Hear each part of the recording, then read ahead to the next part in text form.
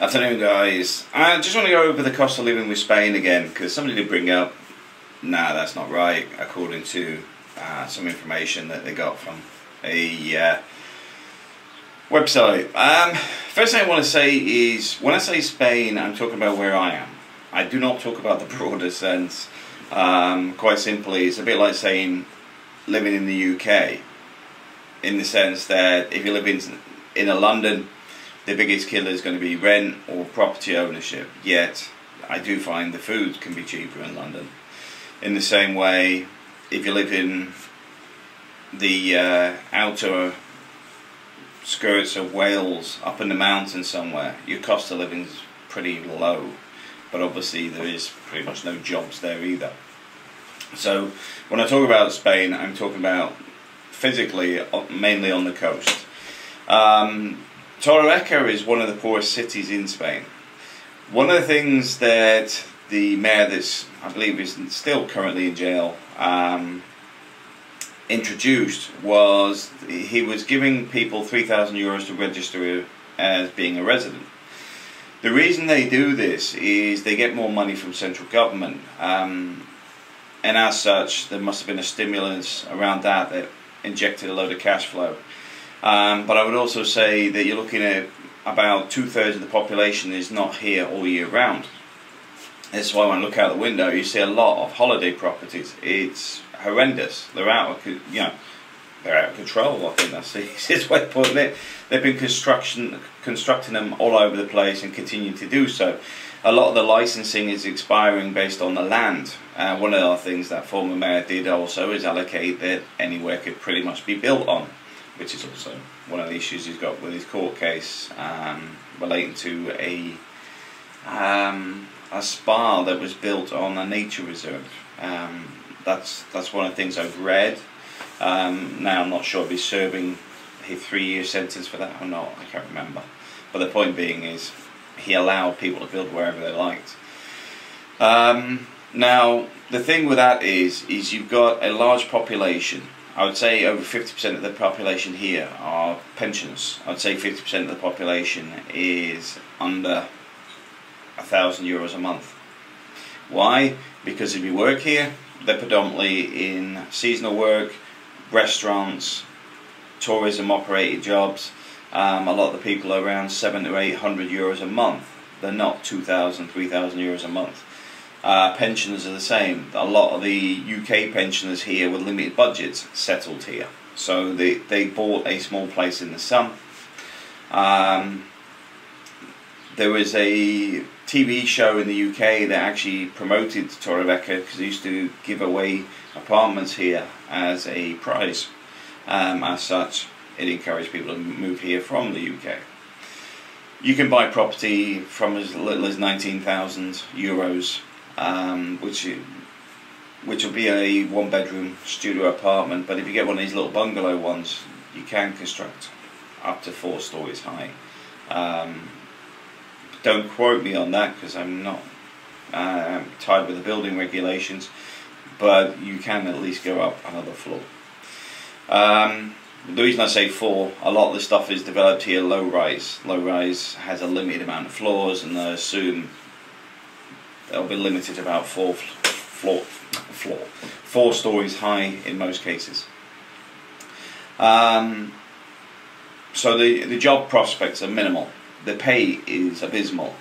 The cost of living here is relatively cheap. A lot of the area is adapted for it. If you go down to the coastal area, like what I'm talking about, is go to the marinas, go to the beachfront, whatever, you're obviously going to pay a bigger price. If you go into some of what I call the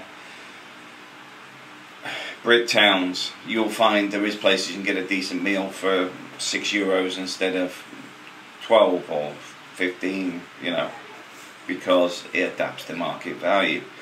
Cost of living here is relatively cheap because it's market dictated. Income is low.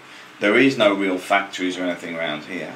What you have is dodgy mechanics, a lot of people relying on the building industry, the maintenance industry, a lot of people relying on civil servant jobs, and this is where you get the stats these surveys put together, if you look at the criteria of the jobs they put together, what they focus on is nurses, doctors, teachers, you know, people that work for the government pretty much in some form, because their wages are all set and normally on scales which are very easy to pull that information rather than going out and looking for it.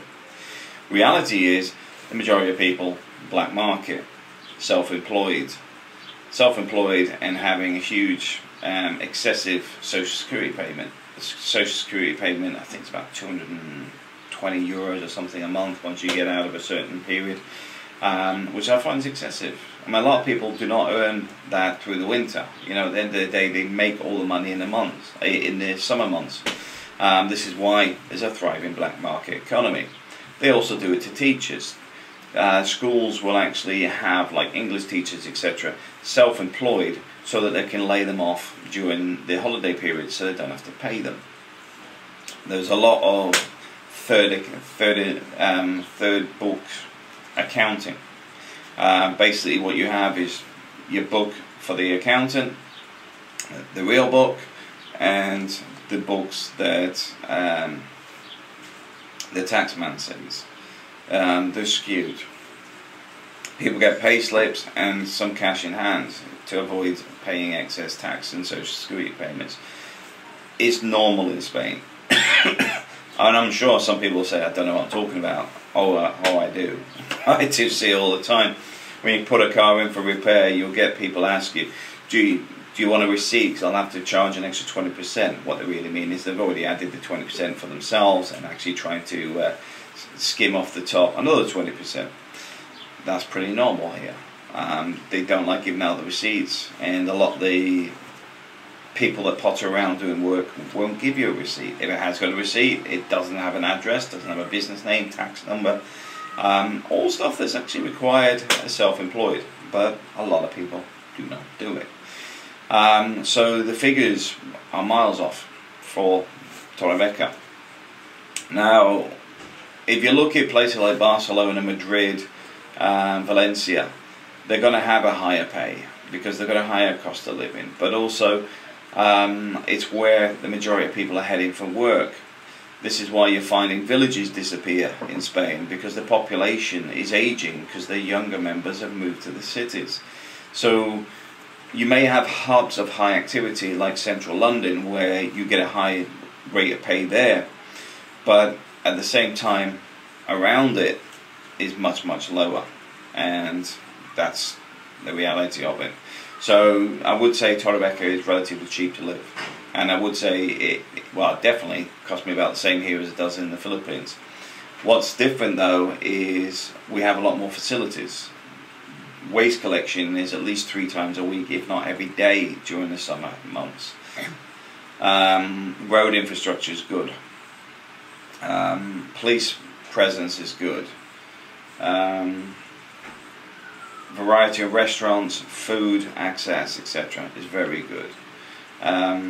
Internet. I'm sure if I moved up to one of the locations that have fibre, I wouldn't have as many problems as I do with the internet. But I'm right outside one of the major supermarkets where we live at the moment, and it still has cable issues, although they have started installing it in the last 6 months in this area as well, so it is improving. One of the things you get though is infrastructure doesn't develop naturally, should I say, because if for example, well, realistically, the majority of the houses out here are summer homes. Are they going to need fibre optic all year round? No. So are they going to be in a rush to put fibre optic in them when people will need a 12-month contract? No. So as such, these things hinder the development. So there is sort of an illusion going on here, because if you lived in a village, you would recognise it straight away that you ain't got fibre because the population's low. But in this case, you've got scattered population that isn't here all year round. So it does make infrastructure development a little bit slower. But at the same time, they're getting there. Torrevieja has one of the best hospitals in the world. Don't have to take my word for it, just Google it. There's very, very little downside to here. The hard bits are bureaucracy, dealing with the paperwork. You go through the paperwork, you're fine. If you need to work here, you're going to find that quite difficult as well. But if you can work online, if you can find a way to make your own income, you'll be fine. One of the things, even I think it's the current mayor actually said, was that Torrevieja is a great place to hide if authorities are looking for you. That's very correct, because what you have here, I was reading the article that said, you have 3 or 4 street names alone with the same name. But then you have, like where we are, where this piece of land has been adopted and got houses all through it, in the sense that there's 140 houses, say. Yet, it doesn't exist on Google Maps. This whole area, you know, the street does, don't get me wrong, the street does, but they have the context of what's on this side of the road and that side of the road, no idea. No idea what the properties are. So when you try and order things through Amazon or whatever, it doesn't recognise the properties. They're not listed. They don't exist. A lot of this, I would assume, similar to the Philippines, where you have a piece of land that has one address, and until that's all adopted and separated out, it just remains as one address. Because obviously you have to pay for that to happen, and as a developer, mañana, it's not something they're going to rush to do, because it'll never affect them. Anyway, thanks for watching.